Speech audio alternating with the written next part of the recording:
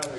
You form study groups that help you get through the material. We email out study guides to each other. I got a little circle of friends we always study together.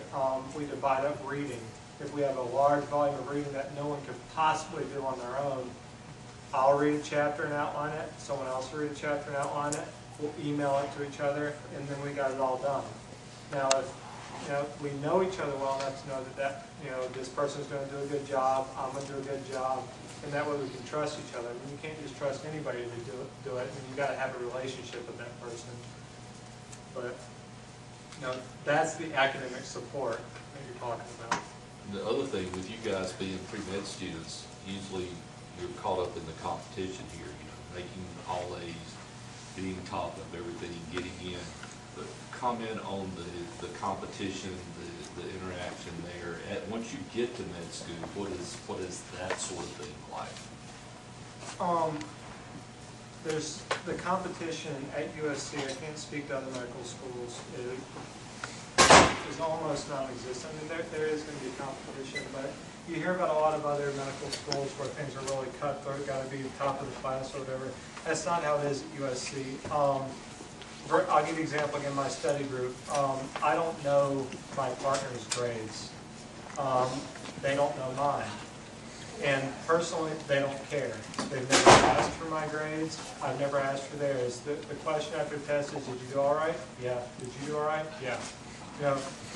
It's not about whether I made better than you, did you do better than me. We want everyone to do well, because ultimately, if I succeed and they succeed, we all do better. Because if my class does poorly but I do well, then all of us look bad, honestly, because the school suffers. If I go out and I ace my boards, but 30 people in my class fail boards, school looks bad. And so do I, because that's the school I'm associated with. So it doesn't really do much good to compete anyway, because you're part of a group that is going into a field where you work as a team anyway. So why compete with the people that you're going to be working with ultimately? Thank you. I think we're getting to the point where we'll most people stay here. I got called to ask you some personal questions out there, which is perfectly fine. So we'll stay here, and you can access us individually if you'd like, and then we'll call it a night.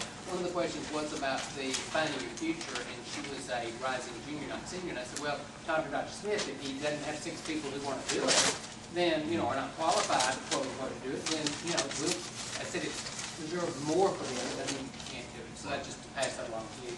Thank you very much for your attention. I hope this was helpful. Once again, we've got numbers on the website that you can access us for further information. We'll stand around here for a second too if you've got a personal question for us, and we wish you luck. And once again, bon appetit. Thank you. Thank you very much.